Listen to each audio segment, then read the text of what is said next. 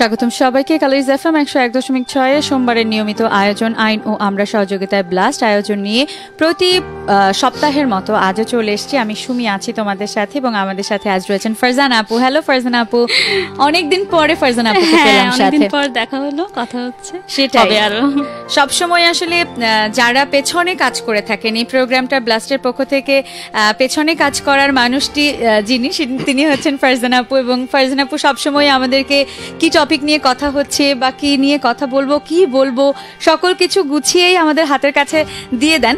তো সেই পিছনের মানুষটাকে আজকে সামনে পেয়ে সত্যি খুব ভালো লাগছে এবং সেটা অনেকদিন পরে। সো ফারজানা আপু, আমরা যদি একটু জানিয়ে দেন আমাদেরকে যে আজকে আমাদের টপিকটা কি এবং আমাদের সাথে অতিথি কারা আছেন। প্রথমেই আমি বলছি যে ফারিয়াকে মিস করছি অবশ্যই, আর গেট ওয়েল সুন এটাই বলবো। আর আমাদের আজকে বিষয়টা হচ্ছে আসলে খুবই গুরুত্বপূর্ণ একটা বিষয়, সেটা হচ্ছে নারীর প্রতি সহিংসতা প্রতিরোধে সেবাসমূহ, বিশেষ করে সরকারি এবং বেসরকারি পর্যায়ে যে সেবাসমূহ আমরা পাচ্ছি, বা সেটা আমরা অনেকে হয়তো জানি আবার অনেকে জানি না। আজকে আমাদের এই টপিকটা নিয়ে আসার মূল কারণটাই হচ্ছে সবাইকে জানানো আসলে এই সেবাগুলো যে আছে। তো একজন অতিথিকে আমরা পেয়েছি, যে যাকে আমরা এর আগে অনঙ্গন অনুষ্ঠানে পেয়েছি, রাইসুল ইসলাম ভাই। তিনি প্রোগ্রাম অফিসার হিসেবে আছেন national helpline centre for violence against women and children. এটা হচ্ছে ministry of women and children অ্যাফেয়ার্সে আন্ডারে multi-sectoral programme on violence against women. বিশেষ করে আমরা সবাই অনেকে জানি যে 109 খুব মানে জনপ্রিয় একটা নাম্বার বলা যায়, বিপদে সবার সাহায্যকারী। তো সেই নাম্বারটার সাথে উনি সরাসরি যুক্ত আছেন, আমাদেরকে আরো ইনফরমেশন দিবেন নাম্বারটার বিষয়। পাশাপাশি আমরা একজনকে পেয়েছি, যদিও ওনার সাথে আমার প্রথম আজকেই সাক্ষাৎ, সেটা হচ্ছে আপনার ইশরাত শারমিন রহমান, যিনি আমাদের মনের কথা বলেন। সেটা হচ্ছে ক্লিনিক্যাল সাইকোলজিস্ট। উনি আছেন ন্যাশনাল ট্রমা কাউন্সিলিং সেন্টারে। ধন্যবাদ আপনাদের দুজনকেই আজকে শোতে আসার জন্য। আমরা আসলে অত্যন্ত আনন্দিত যে আজকে দুজনকেই সাথে পেয়েছি, যারা দুজনই আসলে অত্যন্ত গুরুত্বপূর্ণ বিষয় নিয়ে কাজ করে থাকেন।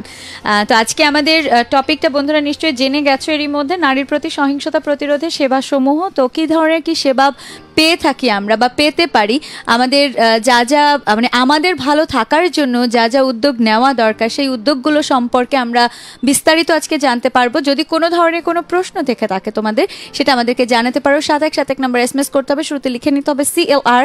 ফেসবুকে যদি লিখতে চাও facebook.com/ColoursFM 101.6 এই অ্যাড্রেসে আমরা রয়েছি লাইভ। সো লাইভের কমেন্ট সেকশনে এসে কমেন্ট করতে পারো। আর এখন যদি কোনো প্রশ্ন মনে নাও আসে, আমাদের আলোচনা বা কথার মধ্য দিয়ে, আমাদের কথাবার্তার মধ্য দিয়ে যদি কোনো প্রশ্ন মনে চলে আসে, সেখানে কমেন্ট করে জানাতে পারো। আর যদি চাও এমন কোনো কথা বলতে যেটা তুমি চাইছো না সবাই দেখুক, সেক্ষেত্রে বলবো যে তোমরা চাইলে আমাদের ফেসবুকের পেজটাতে ইনবক্সেও জানাতে পারো। অনেক সময় হয় যে অনেক কথাই আছে যেটা আমরা আসলে পাবলিকলি বলতে চাই না, কনফিডেন্সিয়াল কোনো ব্যাপার যদি শেয়ার করতে চাও সেটা করতে পারো আমাদেরকে। আর যদি সরাসরি ফোনের মাধ্যমে কথা বলতে চাও, নাম্বারটা হচ্ছে 09610161016। ফারজানা আপু, আচ্ছা, প্রথমে যদি একদম গোড়া থেকে শুরু করি, সেটা হচ্ছে সরকারি পর্যায়ে যে সেবাগুলো আসলে আমরা মানে আপনারা দিচ্ছেন সাধারণ জনগণকে, সেটা সম্পর্কে যদি একটু আমাদেরকে বলেন। ধন্যবাদ। ব্লাস্টকে বিশেষভাবে ধন্যবাদ দিচ্ছি এবং ColoursFM-কে। আর আজকে আমাদের সাথে অনুষ্ঠানে যারা যুক্ত রয়েছেন সম্মানিত শ্রোতাবৃন্দ, এবং ফেসবুকে সম্ভবত এটা লাইভ হচ্ছে, সুতরাং সেক্ষেত্রে আমি দর্শকও বলবো একদম সকলকে মহিলা ও শিশু বিষয়ক মন্ত্রণালয়ের পক্ষ থেকে আন্তরিক শুভেচ্ছা এবং অভিনন্দন। বিশেষ করে যাদের বদৌলতে আমি ব্লাস্টকে আবারও ধন্যবাদ জানাচ্ছি, তারা কিন্তু আমাদের সাথে অনেকদিন যুক্ত। এই ধারাবাহিক, আমি বলবো ধারাবাহিক একটা প্রোগ্রাম চলছে অনেকগুলো বিষয় নিয়ে, এবং অত্যন্ত জনগুরুত্বপূর্ণ। এটা কিন্তু খুবই জনগুরুত্বপূর্ণ। একদম একদম। তো আসলে নারী এবং শিশুর প্রতি সহিংসতা প্রতিরোধে সরকার, আমি প্রথম বলি যে সরকার কিন্তু জিরো টলারেন্স। একদম। সেক্ষেত্রে নারীর নিরাপত্তা নিশ্চিত করার জন্য, শিশু সুরক্ষা নিশ্চিত করার জন্য সরকারের দেশব্যাপী বিভিন্ন কার্যক্রম হাতে রয়েছে। এর মধ্যে অন্যতম হলো মহিলা ও শিশু বিষয়ক মন্ত্রণালয়। আপনারা জানেন যে সকল বিভাগীয় মেডিকেল কলেজ হসপিটালে অবস্থিত ওয়ান স্টপ ক্রাইসিস সেন্টার রয়েছে, যেখান থেকে আপনি একই সাথে আপনি ডাক্তার রয়েছেন, এখানে আমাদের ক্লিনিক্যাল সাইকোলজিস্ট রয়েছেন, আপনার পুলিশ রয়েছেন, মানে এক জায়গা থেকে আপনি সকল আইনজীবী রয়েছেন, এক জায়গা থেকে আপনি সকল ধরনের সহায়তা পাবেন। মানে একবার হলো আপনি এন্ট্রি করলে বাকিটা সব দায়িত্ব কিন্তু ওয়ান স্টপ ক্রাইসিস সেন্টারের। তো আর হলো আপনার নারী ও শিশু নির্যাতন প্রতিরোধে national helpline centre, toll free national helpline 109, এটা 24 ঘন্টা খোলা থাকে। আপনার মোবাইলে যদি আপনি টাকা নাও থাকে, আপনি এখানে ফোন দিতে পারবেন। যেহেতু আমরা এটা টোল ফ্রি করে দিয়েছি। হ্যাঁ, আমরা সরকারিভাবে মহিলা ও শিশু বিষয় মন্ত্রণালয়ের অধীনে ওয়ান স্টপ ক্রাইসিস সেল 67টি, আমরা 47টি জেলা এবং 20টি উপজেলায় অবস্থিত ওয়ান স্টপ ক্রাইসিস সেল রয়েছে। আমাদের ন্যাশনাল ট্রমা কাউন্সিলিং সেন্টার, আমার ঈশ্বর শারমিন রহমান আপা আছেন, উনি এখানে নির্যাতন পরবর্তী সময় বিভিন্ন কাউন্সিলিং, এটা খুবই গুরুত্বপূর্ণ একটা বিষয়। গুরুত্বপূর্ণ, কারণ আসলে কোন ধরনের নির্যাতনের কথা যদি আমরা বলি, সেখানে সবচেয়ে বেশি যে জায়গাটাতে আঘাত হানে সেটা হচ্ছে মনের উপরে, এবং সেই ক্ষতটাকে যদি আমরা সারিয়ে তুলতে না পারি তাহলে আসলে ওই ক্ষতটা কোনোদিনই যাবে না। এবং সেই জায়গাটা কিন্তু আপা রয়েছেন খুবই গুরুত্বপূর্ণ জায়গা, যে মানুষকে ভালো রাখার যে জায়গাটা, সে কিন্তু ওই জায়গাটা রয়েছে। সেটাই কথা হচ্ছিল অফলাইনে, যে মানে একটা ভিকটিম, বিশেষ করে নারী ভিকটিম, যখন সে মানে ভিকটিমে মানে কোন সহিংসতার শিকার হয়, সে মানে যখন আইনি সহায়তা নিতে আসে আমাদের কাছে, তারপরে আদালতে যাওয়া, সেখানে রেগুলার একটা অ্যাটেন্ড করা, তখন সময়ও কিন্তু ধাপে ধাপে যে অনেক সময় ট্রমাটাইজ হয়ে পড়ে। তো সেই সময়টা সে চাপের মধ্যে তখন যে একটা কাউন্সিলিং প্রয়োজন খুবই গুরুত্বপূর্ণ সেটা। এরপর আপনার সরকারিভাবে আপনার যে DNA, national forensic profiling DNA test, আপনি জানেন যে ডিএনএ কিন্তু টেস্টের মাধ্যমে রানা প্লাজার যে ট্র্যাজেডি, এটা যে ডিএনএ টেস্টের মাধ্যমে আমরা কিন্তু ভিকটিমকে সহায়তা করছি। তারপর হলো তাজরিন গার্মেন্টস, বিডিআর যে হত্যাকাণ্ড, এই যে বিডিআর বিদ্রোহ যেটা হলো, এই লাশ শনাক্ত করা, এটাও আমাদের সরকারি কিন্তু একটা উদ্যোগ। পাশাপাশি ধরেন কোন নারী তার সন্তানের পিতৃত্ব বা অভিভাবককে সেটা শনাক্তকরণের ক্ষেত্রে সেই ডিএনএ ওখানে খুবই একটা গুরুত্বপূর্ণ ভূমিকা আছে, সেটা কিন্তু একটা সরকারি একটা বড় উদ্যোগ। তারপর আমাদের স্থাপিত যে আপনার national centre on gender based violence, এই national centre on gender based violence হলো আপনার মহিলা ও শিশু বিষয়ক মন্ত্রণালয়ের, মানে এই যে সরকার উদ্যোগগুলোকে এটাকে সমন্বয় করছে এখন। হ্যাঁ, যে সমন্বিতভাবে যে এই যে উদ্যোগগুলো আছে, বিভিন্ন কম্পোনেন্ট আছে, এটাকে একদম একটা জায়গা থেকে সমন্বয় করার জন্য আমরা একটা উদ্যোগ নিয়েছি, national centre on gender based violence. অর্থাৎ সরকারিভাবে যে বিভিন্ন কার্যক্রম, এরপর রিজনাল ট্রমা কাউন্সিলিং সেন্টার আছে, এই এনটিসিসির পাশাপাশি আমাদের আরটিসিসি, আমরা সংক্ষেপে যেটা বলি রিজনাল কাউন্সিলিং সেন্টার, এই যে বিভিন্ন কার্যক্রমগুলো দেশে বিদ্যমান, এখানে কিন্তু আসলে একটি আপনি বলতে পারেন যে রাষ্ট্র নারী এবং শিশুর প্রতি সকল ধরনের নিরাপত্তা দেওয়ার জন্য, হোক প্রথম কিংবা পরে, যেমন যদি একটা কেউ ভায়োলেন্সের শিকার হয়, আমাদের এনটিসিসির যে একটা ব্যবস্থা আছে, যে তারা কিন্তু বিশ্ব স্বাস্থ্য সংস্থা আছে, যে দেহ ভালো থাকলে হবে না, মনও ভালো থাকতে হবে, তাই না? দুটোকে ভালো রাখতে হবে। আমরা আমাদের জয় মোবাইল অ্যাপস আছে, এটা আমরা আগে বলেছিলাম যে ধরেন একজন নারী বা শিশুর তার হাতে এত সুযোগ নেই যে সে কথা বলতে পারছে না, দরকার নেই, সরকার একটা উদ্যোগ নিয়েছে, জাস্ট আপনি SMS-টা প্রিন্ট করে স্মার্টফোনে আপনি পাওয়ার বাটনটি পরপর 4 বার ক্লিক করবেন, এবার 5বার যখন আপনি ক্লিক করবেন, আমাদের 109 হেল্পলাইনে কিন্তু আপনার SMS-টি জিপিএস লোকেশন, অডিও এবং ছবি সহ খুবই স্মার্ট একটি সার্ভিস চলে আসবে। হ্যাঁ, এটা খুবই একটি স্মার্ট সার্ভিস। মানে এমন অনেক সময় আসে যখন আসলে আমি এখনই নির্যাতিত হচ্ছি, তো এখন তো আসলে আমাকে কেউ সুযোগ দিবে না একটা ফোন করে আমার নির্যাতনের কথা বলার জন্য, বা তার হাতে স্মার্টফোনটা আছে কিন্তু সে এখন ব্যবহার করতে পারছে না, সো বাটন প্রেস করেই আমি জানিয়ে দিতে পারছি যে এই প্রসেসটা যদি আরেকবার একটু রিপিট করেন, আমার মনে হয় পারপেট্রেটর আছে কিন্তু টেরও পাবেন না যে উনি করছেন, সেটা রেকর্ডেড হয়ে যাচ্ছে এবং উনার এগেইনস্টে প্রুফটাও জমা হচ্ছে, এবং যিনি হেল্প চাচ্ছেন তিনি কিন্তু হেল্পটা পেয়ে যাচ্ছেন তাৎক্ষণিক, মানে ইভেন একদম পুরো জিপিএস সহ পেয়ে যাচ্ছে, কোথায় আছে অবস্থানটা পর্যন্ত জানতে পারছেন। প্রসেসটা হলো আপনার এটা স্মার্টফোন অ্যান্ড্রয়েড মোবাইলে গুগল প্লে স্টোরে আমি শুরু থেকেই যদি বলি যে সম্মানিত শ্রোতাবিন্দু যারা আছেন, জাস্ট আপনি গুগল প্লে স্টোরে যাবেন, গুগল প্লে স্টোরে জয় 109 লিখে সার্চ করে অ্যাপসটি পেয়ে যাবেন। অ্যাপসটি ইনস্টল করার সময় আপনার নাম, আপনার ইমেল আইডি বাধ্যতামূলক না, দিলেও চলবে, না দিলেও চলবে। আপনি নর্মাল অন্যান্য অ্যাপ্লিকেশন সফটওয়্যার যেভাবে ইনস্টল করেন, অ্যাপসটিও সেভাবে, এই জয় অ্যাপসটি সেভাবে ইনস্টল করবেন। তো অ্যাপসটি ইনস্টল করার পরে আপনার কাছে একটি 4 ডিজিটের একটি পিন নাম্বার যাবে। এটা অত্যন্ত গোপনীয়, কারণ হচ্ছে অ্যাপসে কিন্তু 3টি এফএনএফ নাম্বার আপনি সিলেক্ট করতে পারবেন।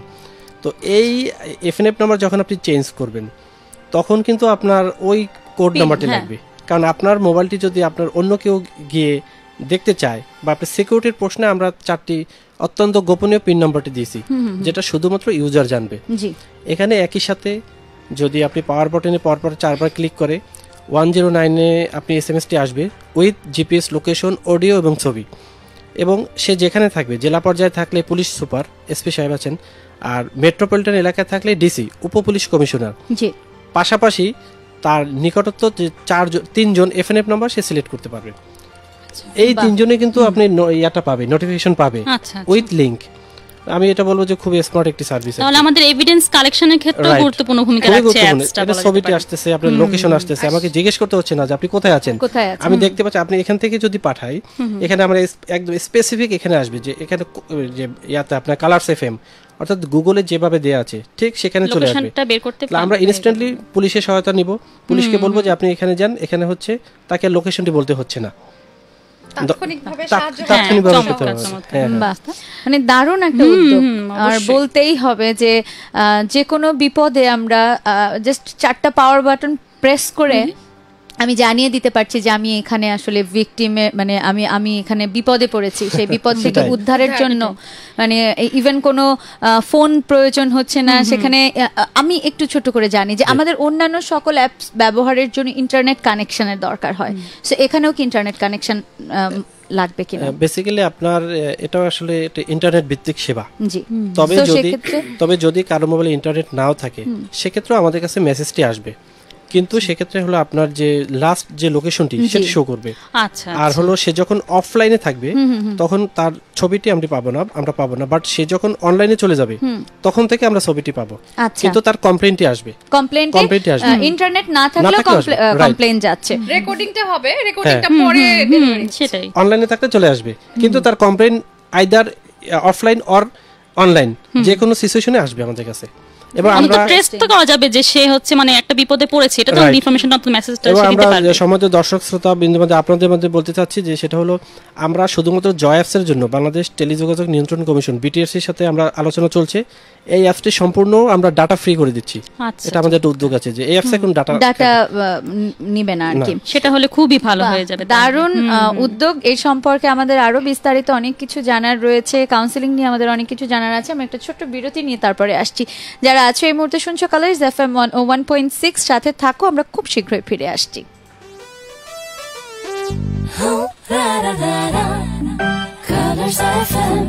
The voice of today's women. 101.6 Colors FM. আসসালামু আলাইকুম, আপনার প্রশ্নটি করুন। আচ্ছা, নামাজ ছেড়ে দিলে কি ধরনের গুনাহ হবে? কি পরিমাণ টাকা হলে আমার উপর যাকাত ফরজ হবে?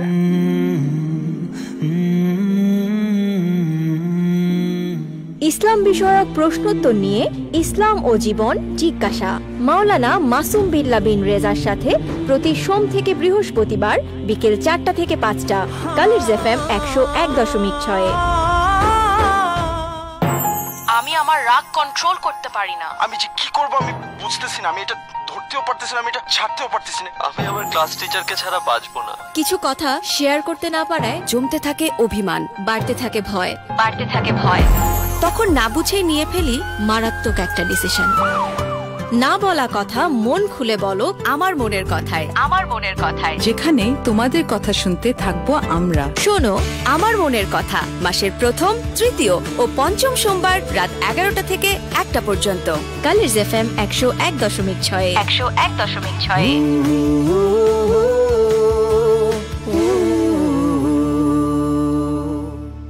Colors FM 101.6 আইন ও আমরা, সহযোগিতায় ব্লাস্ট।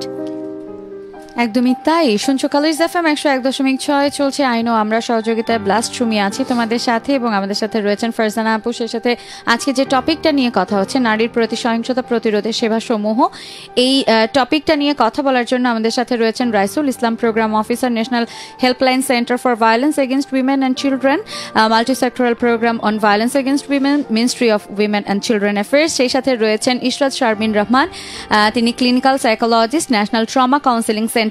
দুজনকে সাথে পেয়েছি এবং আমরা খুবই গুরুত্বপূর্ণ একটা কথা শুনছিলাম, জয় অ্যাপস সম্পর্কে শুনছিলাম। তো বাকি কথা ফারজানা আপু, আমরা মনে হয় একটু শারমিন আপার কাছে চলে যাই। সেটা হচ্ছে আপনি যদি ন্যাশনাল ট্রমা কাউন্সেলিং সেন্টারের কার্যক্রম নিয়ে একটু যদি আমাদেরকে একটু বলতেন। আচ্ছা, ন্যাশনাল ট্রমা কাউন্সেলিং সেন্টারটা আসলে শুরু হয়েছে নির্যাতিত নারীদের মানসিক স্বাস্থ্য সেবা দেবার জন্য। তো আমাদের প্রকল্পর কাজ শুরু হয়েছে আসলে 2000 সাল থেকে মহিলা শিশু বিষয়ক মন্ত্রণালয়ের অধীনে। তো তখন থেকে নির্যাতিত নারীদের নানা রকম সেবা দেওয়া হচ্ছিল, ওসিসি ছিল, একই ছাদের নিচে সব রকম সেবা চলছিল, ডিএনএ ল্যাব ছিল পারপেট্রেটরকে চিহ্নিত করার জন্য। কিন্তু তখন মনে হচ্ছিল যে নির্যাতিত যে সমস্ত নারীরা আছেন তাদের মানসিক স্বাস্থ্য সেবাটা আসলে পর্যাপ্তভাবে দেয়া পসিবল হচ্ছে না।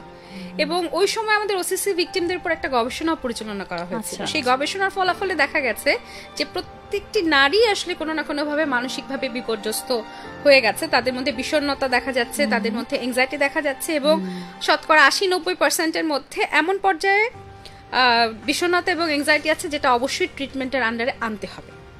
ওই গবেষণা পরবর্তীতে আসলে মহিলা শিশু বিষয়ক মন্ত্রণালয় থেকে একটা ভাবনা তৈরি হয়েছিল যে যারা নির্যাতনের শিকার নারী এবং শিশু আছে তাদের মনের সেবাটা দেওয়ার জন্য কোনো কিছু করা যায় কি। আসলে মনের সেবা মানে দরকার, সেটা অনেকে ভাবেই না আমাদের দেশে।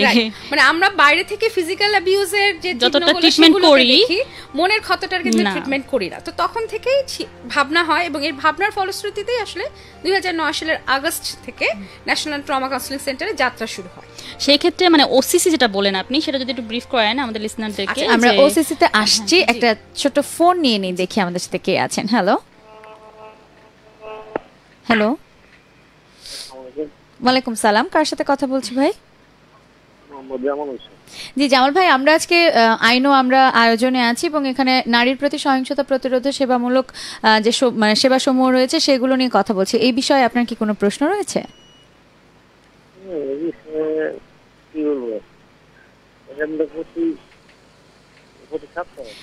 অনেক ধন্যবাদ, আমাদের সাথে থাকবেন। আমি আসলে আপনার কথাগুলো ক্লিয়ারলি শুনতে পারছিলাম না, আর একবার যদি চেষ্টা করেন, যদি কোনো ধরনের কোনো প্রশ্ন থাকে। যে আমরা যে জায়গাটাতে ছিলাম, যেটা হচ্ছে ওসিসি সম্পর্কে যদি একটু ব্রিফ করেন আমাদের লিসনারদেরকে, প্লাস হচ্ছে এই যে ট্রমা কাউন্সেলিং সেন্টার, তাদের সাথে ওসিসির যে যোগাযোগটা, যেভাবে আপনার সাপোর্টটা দিচ্ছেন ওখানে, সেটা যদি একটু জানান।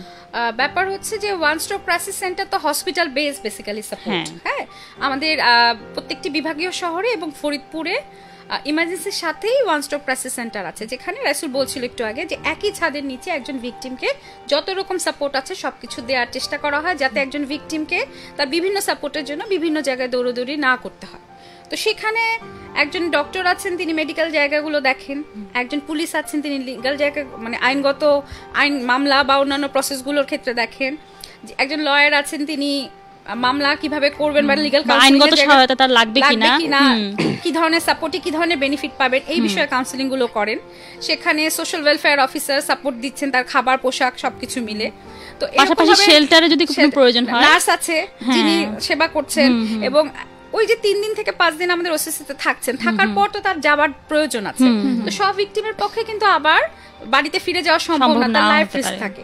তাহলে আমাদের এখান থেকে আবার তাকে কোনো সরকারের যে গভর্নমেন্টের যে শেল্টার হোম গুলো আছে বা নিরাপদ আশ্রয় যেগুলো আছে, সেখানে তাকে রেফার করে থাকার ব্যবস্থা করা হয়।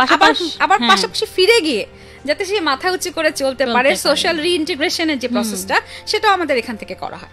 তো আমাদের ন্যাশনাল ট্রমা কাউন্সেলিং সেন্টার এবং ওসিসি কানেক্টেড এইভাবে যে আমাদের ওই যেখানে ওসিসি আছে সেখানেও মেন্টাল হেলথ সার্ভিস আছে। মানে এই যে সাপোর্ট গুলো বললাম, এটার সাথে সাথে আমাদের ওসিসি গুলো থেকে কাউন্সিলর আছে কিন্তু, যিনি মেন্টাল হেলথ কাউন্সিলিং দিচ্ছে। তাহলে আমরা এই যে ন্যাশনাল ট্রমা কাউন্সিলিং সেন্টার থেকে সেটা মনিটর করি, যারা কাউন্সিলর আছে তাদের কাজগুলো তাদেরকে সুপারভাইজ করি।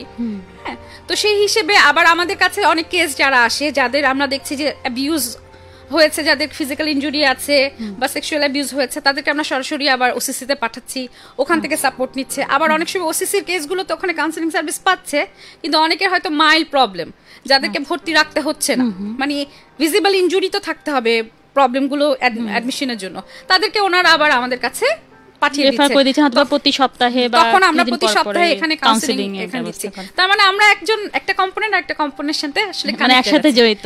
হ্যাঁ, পাশাপাশি যেমন যেটা বললো যে ওসিসিতে কোনো ভিকটিম আসলে যদি শেল্টারে সময়টায় তার প্রয়োজন হয়, তো সেক্ষেত্রে বেসরকারি কিছু সংস্থাও শেল্টারের ব্যবস্থা করে থাকে। হ্যাঁ হ্যাঁ, আর লিগ্যাল এডের বিষয়টা হলো আছেই, ব্লাস্ট সহ অন্যান্য আইন সহায়তা আছে। আসলে যদি প্রয়োজন হয় প্রতিষ্ঠানের সাথে সমন্বয় করেই কাজ করছে, সরকারের একার পক্ষে তো আসলে সব ধরনের সার্ভিস একদম নিশ্চিত করা সম্ভব হয় না। আচ্ছা, রাইসুল ভাইয়ের কাছে ফিরে যেতে চাচ্ছি, সেটা হচ্ছে যেটা কথা হচ্ছিল 109 নিয়ে।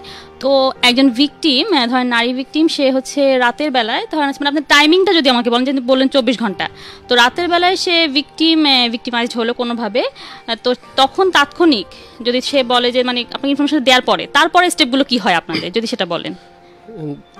সরি, ধন্যবাদ আপা। আপনার প্রশ্নটা কিন্তু অত্যন্ত মূল্যবান। আমি আবারও বলছি যে ন্যাশনাল হেল্পলাইন সেন্টার 109 24 ঘন্টায়, কার্যত 24 ঘন্টায় সার্ভিস দেওয়া হয় এখান থেকে। আপনার প্রশ্নের উত্তরে যদি আমি একটি ছোট্ট কেস স্টাডি দিয়ে শুরু করি, যেন আমাদের কাছে এই 1-1.5 মাস আগে একটি তথ্য এসছে যে ঢাকার বরানীতে, তখন মানে রাত 1:45 হবে, অর্থাৎ গভীর রাত আপনি বলতে পারেন। এই গভীর রাতে একজন স্ত্রীকে তার হাজবেন্ড মেরে আটকে রেখেছে। আচ্ছা, বাসায়। তো তার কাছে কোনো কারণে 109 নাম্বারটা ছিল, তো সে দেখেছে যে 109 নাম্বার আছে, সে আমাদের কাছে কিন্তু ফোন করেছে রাত 1:45টায়। আমরা তাৎক্ষণিকভাবে আবার ফোনটি রিসিভ করে ওসি সাহেবকে আমরা বললাম যে আমাদের লোকেশনটা নিয়ে, যে আমাদের কাছে একটি ফোন আসছে, এই ঘটনা, আপনি তাকে রেস্কিউ করেন, কারণ ওই মুহূর্তে তাকে উদ্ধার করতে হবে। এটা ফার্স্ট রেসপন্স যেটা, তাকে উদ্ধার করতে হবে, আগে মানুষকে উদ্ধার করতে হবে। তো পুলিশ খুব দ্রুত ওই ঠিকানা মতো গেল, গিয়ে হলো মেয়েটাকে বা তার মহিলাকে, তার যে আপনার ওয়াইফ, তাকে উদ্ধার করে তাকে কিন্তু থানায় নিয়ে গেছে। এবং নারী ও শিশু নির্যাতন দমন আইনে এটা কিন্তু মামলা হয়েছে থানায়। আচ্ছা, ওই রাতে মামলা হয়েছে। এবং আপনি জানেন যে এটা কিন্তু আপনার আমলযোগ্য, হ্যাঁ, সেক্ষেত্রে কিন্তু এটা ইনস্ট্যান্টলি তারা পদক্ষেপ নিচ্ছে। অর্থাৎ আমাদের কাছে যখনই ফোন দিক, আমরা কিন্তু রাতে হোক, দিনে হোক, সন্ধ্যায় হোক, ভোর 4টায় হোক, আমরা তাৎক্ষণিকভাবে আমরা যারা সমস্যা অনুযায়ী আমরা দ্রুত ব্যবস্থা নিয়ে থাকি। এখন যদি রাতে ফোন দেয় যে আপনার এমনি তথ্য জানার জন্য, আমরা নর্মাল তথ্য দিয়ে দিই। বাট যদি ফোন দেয় আপনার বাল্য বিয়ের জন্য, আমরা দেখি যে কতক্ষণ হাতে সময় আছে, আমরা ইনস্ট্যান্টলি, অর্থাৎ তার সাথে ফোনটা আমার রাখতে যত সময় লাগে, বাই দিস টাইম আমরা আবার আরেকটি যারা সার্ভিসটা এনশিওর করবে, যেমন থানা হতে পারে, মহিলা বিষয় অফিসার হতে পারে, বা কাউন্সিলিং জন্য আমাদের ন্যাশনাল ট্রমা কাউন্সিলিং সেন্টার, আমরা কিন্তু এখান থেকে, এই যে আপা একটু আগে যেটা বললেন যে একটা কম্পাউন্ডের সাথে একটা কানেক্টেড, এটা কিন্তু হেল্পলাইনের সাথেও national trauma counselling centre connected. কারণ আমরা কিন্তু এই যে ইস্যুটাকে আমরা আবার সাথে সাথে এনটিসিসি ন্যাশনাল ট্রমা কাউন্সিলিং সেন্টার, যে শর্ট রূপ, আমরা কিন্তু এখানে রেফার করে দিই। অর্থাৎ যে সময় ভিকটিম ফোন দিক, 24 ঘন্টার যে কোনো সময় যদি 109-এ ফোন দেয়, সে সকল ধরনের সেবাটা পাবে। নির্যাতনের শিকার নারী ও শিশু যদি ফোন দেয়, এটা খোলা থাকবে। এখানে একটু রাইসুল ভাই কথা থেকে যায় যে কি ধরনের রেসপন্স পাচ্ছেন আপনারা, আসলে কি মানুষ এটা সম্পর্কে জেনে আসলে ব্যবহারটা করছে কিনা? আসলে আমাদের কাছে আপনি যদি আমাদের প্রতি মাসে ইন অ্যাভারেজ 70 থেকে 80 হাজার আমরা সার্ভিসটা দিই 109 থেকে। অর্থাৎ পার ডে আপনি 2800 থেকে 3000 ধরেন। ইন অ্যাভারেজ যদি আপনি 3000 পার ডে নির্যাতনের শিকার নারী ও শিশুকে 109-এর মাধ্যমে আমরা সার্ভিস দিয়ে থাকি। মানুষ জেনে বা না জানার বিষয়টা হলো কি, আমরা মানুষকে জানানোর জন্য কিন্তু বিভিন্ন কার্যক্রম নিয়েছি, যে 109 প্রিন্ট এবং ইলেকট্রনিক্স মিডিয়া, সোশ্যাল নেটওয়ার্ক, তারপর আপনার পাঠ্যপুস্তকে প্রায় 28 কোটি পাঠ্যপুস্তকে আমাদের 109টা কিন্তু পাঠ্যপুস্তকের পেছনে কিন্তু 109টা চলে গিয়েছে। সুতরাং এটা কিন্তু আমরা জানানোর বিভিন্ন ওয়ে, অর্থাৎ আমাদের কাছে যে রিসোর্স আছে, আমরা সকল রিসোর্স, ইভেন ব্লাস্টেও কিন্তু আমরা যে আছেন আপনারা দেখেছেন যে আমরা কিন্তু এখানে দিয়ে এসেছি। আমরা কিন্তু ব্লাস্টের বিভিন্ন পাবলিকেশন গুলোতেও সবসময় 109টা প্রমোট করার চেষ্টা করি। আমরা কিন্তু রেসপন্স পাচ্ছি, হটলাইনের নাম্বার পাশে খুব ভালো রেসপন্স পাচ্ছি। এবং মানে যারা সার্ভিসটা নিচ্ছে তারাও কিন্তু আমাদের বড় অ্যাম্বাসেডর, মানে যারা একজন নিচ্ছে তারা একজন আরেকজনকে জানিয়ে নিচ্ছে, রেফার করছে, তারাই কিন্তু আমাদের একটা বড় অ্যাম্বাসেডর। ট্রেনে, বাসে, লঞ্চে, এসব জায়গায়ও কিন্তু আমাদের স্টিকার লাগিয়ে দেওয়ার ব্যবস্থা করা হচ্ছে। গণপরিবহনে যেখানে আছে যে আপনার সব জায়গায় আমরা কিন্তু এটা প্লেকার্ড বলেন, লিফলেট, স্টিকার, ব্যানার, বিলবোর্ড, আমরা সকল মানে রিসোর্সটাকে এটাকে আমরা টাচ করার চেষ্টা করেছি। অর্থাৎ আমাদের অনেক কিছু, মানে অনেক ক্ষেত্রে হয় কি, আমরা অনেক সময় জানি অনেক কিছু কিন্তু সেটাকে অ্যাপ্লাই করি না। তো 109-এর ক্ষেত্রে দেখা যাচ্ছে যে সেটাকে অ্যাপ্লাইও করা হচ্ছে। এবং সেক্ষেত্রে আপনারা যেহেতু দ্রুততার সাথে তারা কাজটাকে পাচ্ছে, যে যেটা যেই হেল্পটা চেয়েছে সেই হেল্পটা পেয়ে যাচ্ছে, তো এখানে একটা ট্রাস্ট ইস্যু তৈরি হয়ে যায়। মানে যখন ট্রাস্ট করতে পারবে তখন আসলে একজন আরেকজনকে বলতে তো কোনো বাধা থাকে না, বরঞ্চ সহযোগিতা করার আমরা এবার বলি যে আপনাদের একটি ফোনে মিলবে সেবা, বন্ধ হবে নির্যাতন, প্রয়োজনে ব্যবস্থা নিবে 109 এবং প্রশাসন। মানে জাস্ট একটা ফোন দিলেই হবে আপনাকে এবং বিনামূল্যে।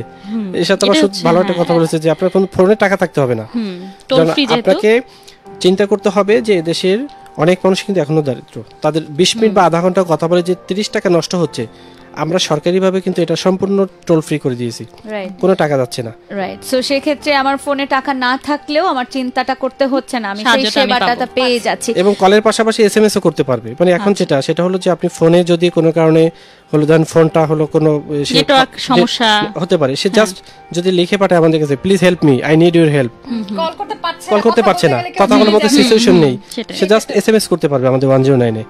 শুধু মানে হেল্পলাইন না, আমি বলবো আমাদের প্রকল্পে যতগুলো কম্পোনেন্ট আছে, ওসিসি আছে বা আমাদের ফরেনসিক ল্যাব যেটা আছে, ডিএনএ ল্যাবরেটরি আছে সেটা, বা আমাদের ন্যাশনাল ট্রমা কাউন্সিলিং সেন্টার, আমাদের ওসিসি সেল, আমাদের প্রত্যেকটা কম্পোনেন্ট কিন্তু আসলে ফ্রি অফ কস্টে সার্ভিস দিচ্ছে।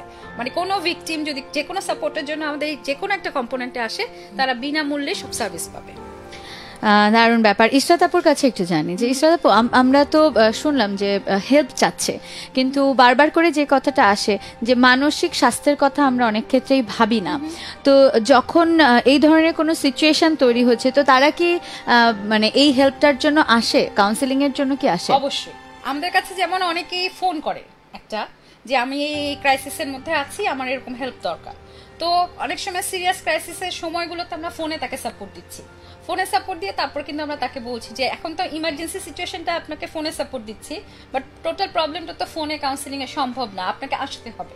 তখন দেখা যাচ্ছে আসছে, বা আমাদের হেল্পলাইন থেকে ওনারা আমাদের কাছে রেফার করেন, ওদের কাছে অনেকে হেল্প সিক করতে, যখন সেখান থেকেও কেস আমাদের কাছে রেফার হয়ে আসছে। আচ্ছা, এই ক্ষেত্রে সরাসরি আসে। জি, এই যে মানে আসার জন্য দূর দূরান্তের মানুষ যারা আছে, এটা কি মানে শুধুমাত্র ঢাকা কেন্দ্রিক নাকি সারা বাংলাদেশে?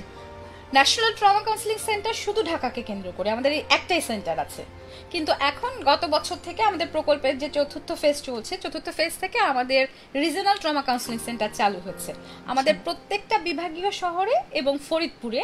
আমাদের যেমন ওসিসি আছে, আমাদের যেমন ডিএনএ স্ক্রিনিং ল্যাবরেটরি আছে, তেমনি একটি করে রিজনাল ট্রমা কাউন্সিলিং সেন্টার আছে, যেখানে ক্লিনিক্যাল সাইকোলজিস্ট কাজ করছেন, যিনি ওখানে সার্ভিসটা প্রোভাইড করছেন। তাহলে আমাদের কাছে যারা ফোন করছেন, যারা ঢাকা শহরে আছেন বা ঢাকার আশেপাশে আছেন, তাদেরকে আমরা আমাদের সেন্টারে আসতে বলি, তারা এখান থেকে এসে সার্ভিসটা নিয়ে যাচ্ছেন। বাট রাজশাহী থেকে একজন, রংপুর থেকে একজন, হয়তো আমাদেরকে যেমন এখন মাগুরা থেকে শুনছে, হ্যাঁ মাগুরার একজন যিনি ভিকটিম আছেন, ফরিদপুর কাছাকাছি হবে, তাহলে ফরিদপুরে গিয়ে উনি রিজনাল ট্রমা কাউন্সিলিং সেন্টার থেকে সার্ভিস নিতে পারবেন। পাশাপাশি ওসিসিতে গেলেও তো আপনার হচ্ছে কাউন্সিলর পাচ্ছেন, ওসিসিতে গেলেও কাউন্সিলর আছে, মানে কিন্তু সবার ওসিসি সাপোর্ট নাও লাগতে পারে, আদার সাপোর্ট শুধুমাত্র মানসিক যখন দরকার তখন রিজনাল ট্রমা কাউন্সিলিং সেন্টারে যেতে পারে। এবং আমরা দেখছি যে অনেক কেস আসে, মানে নির্যাতিত হচ্ছে নারীরা, হয়তো সেটা বোঝে না। এখানে একটা কথা যে এই যে নির্যাতিত হওয়ার পরে আসলে ক্ষতির পরিমাণটা কেমন হয়, মানসিক ক্ষতির পরিমাণে? নির্যাতনের ফলে মানসিক ক্ষতিটা কিন্তু অনেক।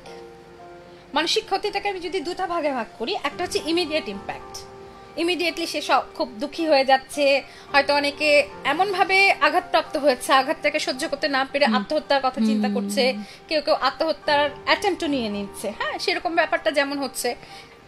এবং নর্মাল অ্যাক্টিভিটি গুলো সেখান থেকে সে নিজেকে উইথড্র করে নিচ্ছে, এগুলো ইমিডিয়েটলি আমরা দেখতে পাই। হ্যাঁ, তারপরে ঘুমাতে পারছে না, খেতে পারছে না, কান্নাকাটি করছে, ভয় পাচ্ছে। যেমন সেক্সুয়াল অ্যাবিউজের ভিকটিম আমি ওসিসির ক্ষেত্রেও দেখেছি, ওখানে বসে সিকিউরড পুলিশ সাপোর্ট আছে, আপনারা যার ফারজানা প্রমাণে গিয়েছে, সেখানে বসেও তারা ভয় পায় যে কোনো ভাবে পারপিটেটর এখানে এসে তাকে আবার ফেলতে পারে, তাকে হুমকি দিতে পারে। তার মানে ভয় আতঙ্ক থাকে তাদের মধ্যে, এক ধরনের গিল্ট ফিলিংস থাকে, মানে আমি কেন ওই রাস্তায় গেলাম বা আমি কেন ওরকম করলাম, যেমন আমার সাথেই কেন হলো, আমাকে যেমন একজন ভিকটিম বলছিল যে আপা আমি তো বাবার জন্য ওয়েট করতে পারতাম, আমি কেন একা একাই বাসায় চলে দিতে গেলাম, আমি যদি একা একা বাসা থেকে বের না হতাম তাহলে তো আমাকে কেউ তুলে নিয়ে যেয়ে রেপ করতে পারতো না, বা আমার সাথেই হলো কেন, মানে আমি খারাপ বা আমি জঘন্য, এটা নিয়েও তাদের গিল্ট ফিলিং, নিজের সম্পর্কে আত্মধারণা কমে যাওয়া, এই জিনিসগুলো হয়। এবং এই জিনিসগুলো চলতে চলতে তাকে যদি সাপোর্টটা না দেওয়া হয়, আলটিমেটলি ইন দ্য লং রানে গিয়ে তাদের ডিপ্রেশন হতে পারে, তাদের মধ্যে এংজাইটি রিলেটেড নানা রকম অসুস্থতা সেটা হতে পারে। পিটিএইচডি বলে একটা মানসিক রোগ আছে, সেই রোগ হবার সম্ভাবনা থেকে যায়।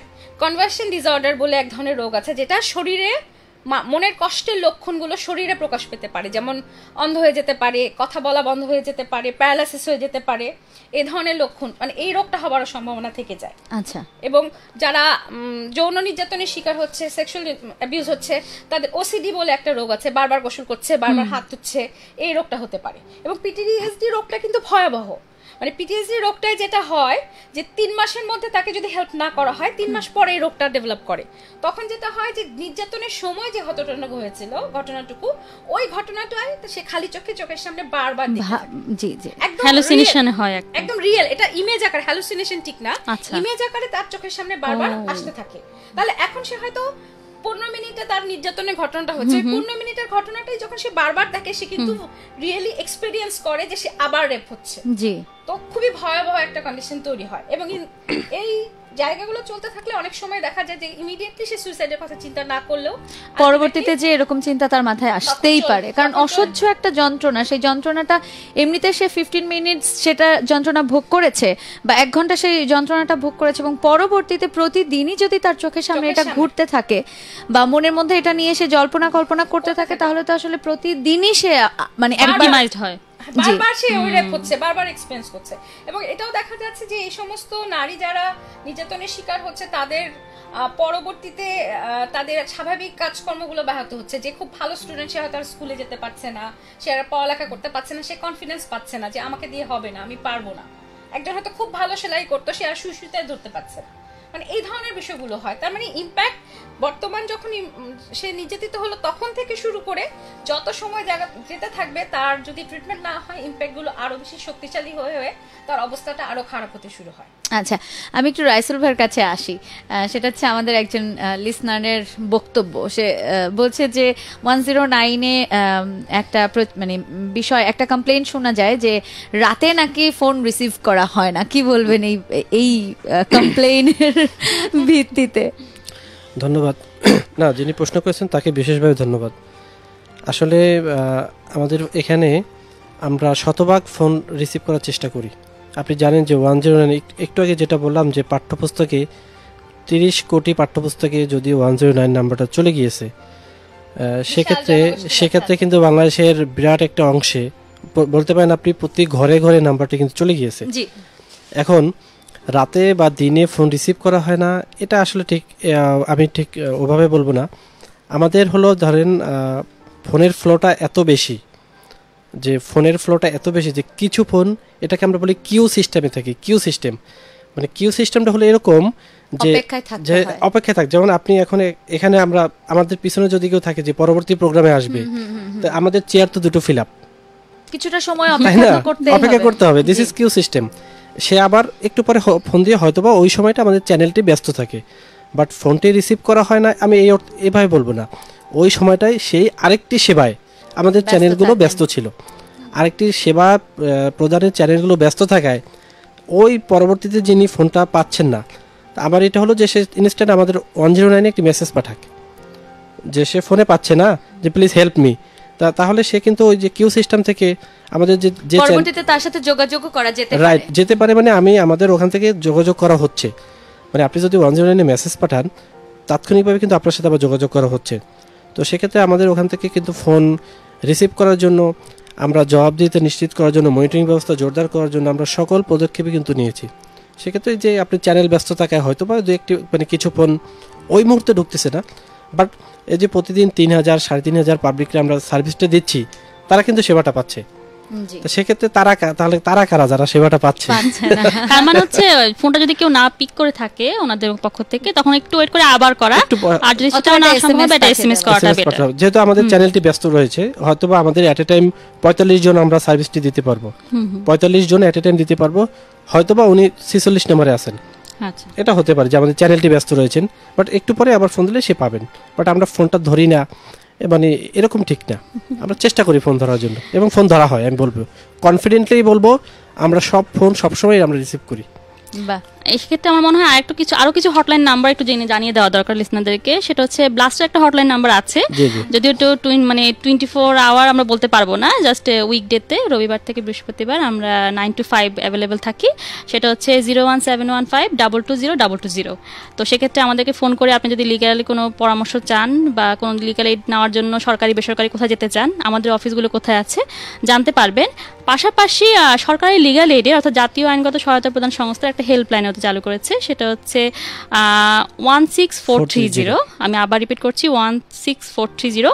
আপনি নিশ্চয়ই জানেন যে মানে বাংলাদেশের প্রতিটা জেলায় যে আদালতগুলো আছে সে আদালত বেসড হচ্ছে জেলা লিগ্যাল এইড অফিসগুলো আছে, সেখানে আপনারা এই লিগ্যাল এইডগুলো মানে তথ্য পাবেন কিভাবে আপনি আইন বিনামূল্যে মামলা করতে পারেন, সেবা নিতে পারেন। হ্যাঁ, উনি দায়িত্বে আছেন। পাশাপাশি জাতীয় মানবাধিকার কমিশন যারা রিসেন্টলি একটা হটলাইন নাম্বার চালু করেছে 16108।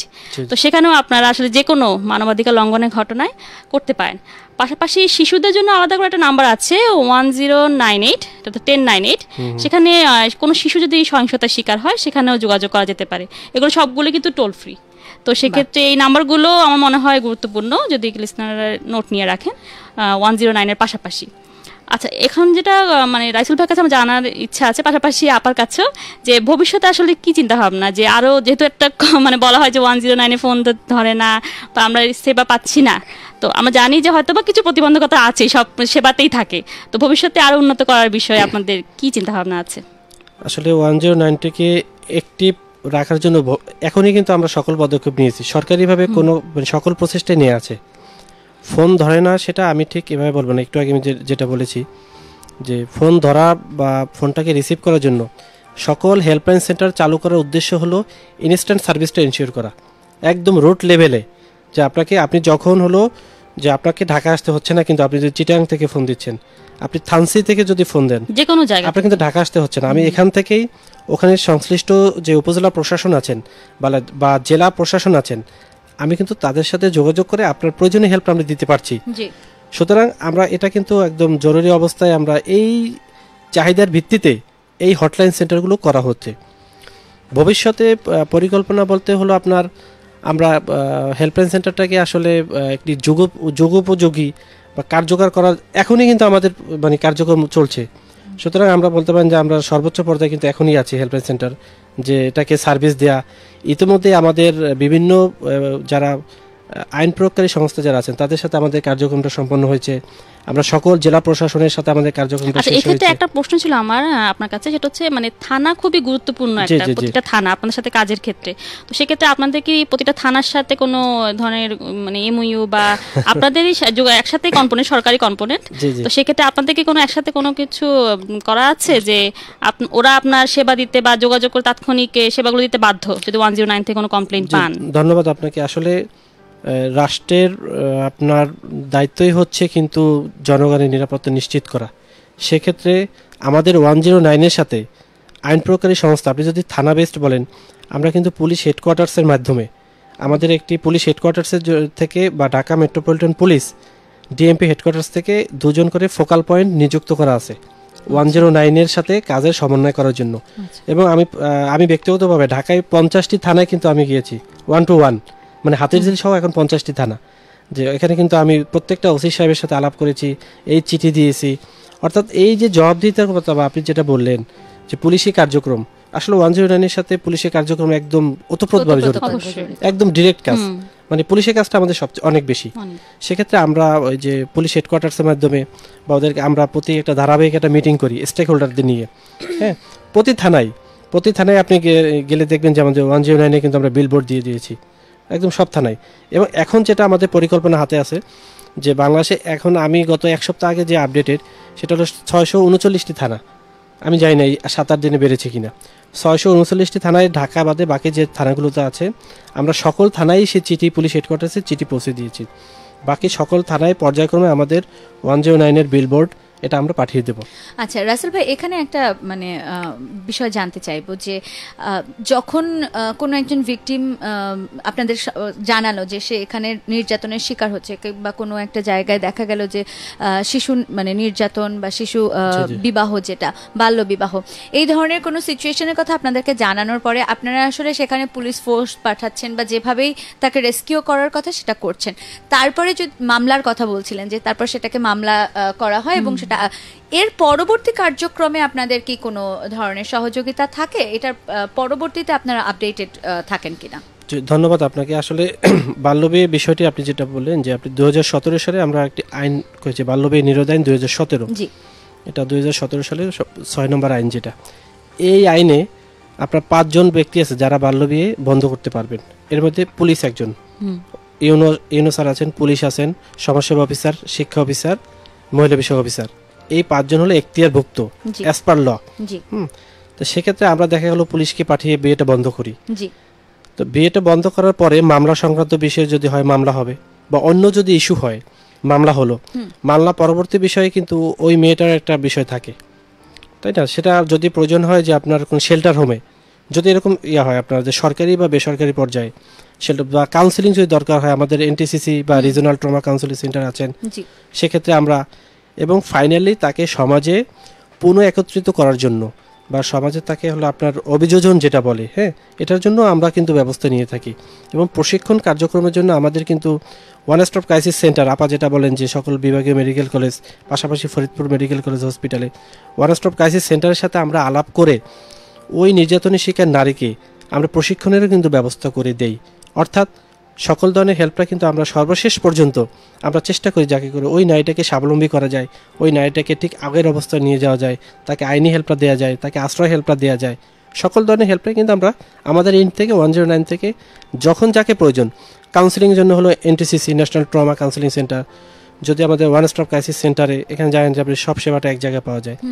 তারপর হলো পুলিশি হেল্প হলে থানা, অর্থাৎ সকল মাধ্যমকে আমরা ব্যবহার করে ওই নারীকে আমরা হেল্প করে থাকি, মানে তার একদম সুস্থ হিসেবে আবার ফেরত আসা পর্যন্ত আপনারা তাকে সহযোগিতা করে থাকেন। যদি বেসরকারি সংস্থারও আপনার প্রয়োজন হয় সেক্ষেত্রে আমরা বেসরকারি সংস্থার সাথে, বিশেষ করে ব্র্যাক আছে, ব্লাস্ট খুব কার্যকর একটি ভূমিকা পালন করতেছে আপনার আইনি সেবার ক্ষেত্রে, খুবই ভালো একটি ভূমিকা পালন করছে। ব্লাস্টের সাথে আমরা কথা বলি।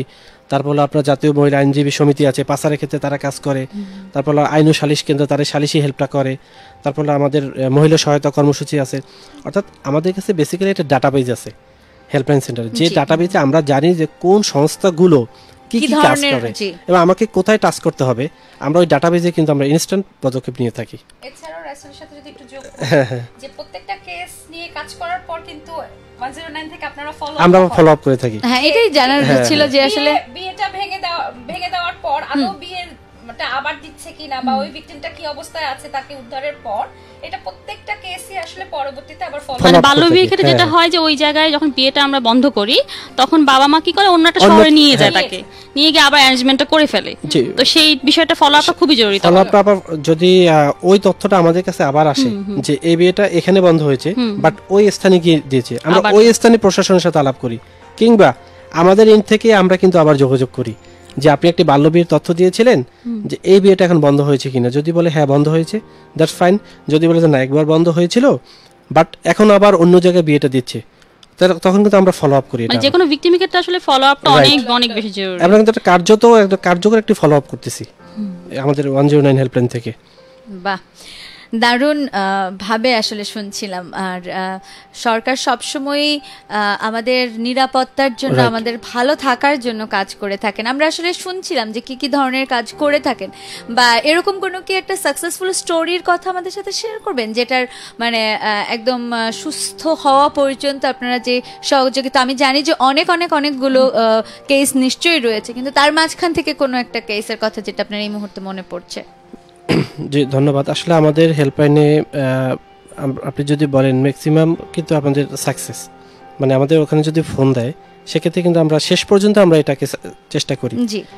তো আমাদের কাছে সম্ভবত 8-9 মাস আগে কক্সবাজার একটা মেয়েকে নিয়ে যাচ্ছিল পাচারের উদ্দেশ্যে। মেয়েটা ক্লাস 8-এ পড়ে।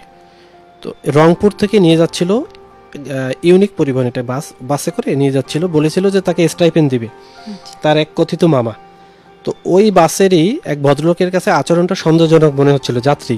আচ্ছা, তিনি আমাদের কাছে 109 ফোন দিয়েছেন এবং এটাও কিন্তু রাতের কেস, অর্থাৎ নাইটের যে গাড়িটা, যে নাইট কোচ, রাইট, ওই গাড়িটা আমরা বাসের নাম, বাসের নম্বর, প্রতিটি বাসে একটা নাম্বার থাকে, ঢাকা তো হ্যাঁ, সেটা নিলাম, নিয়ে প্রতিটি স্টেশনে ওনার সাথে আবার ধারাবাহিক আমরা যোগাযোগে থাকলাম।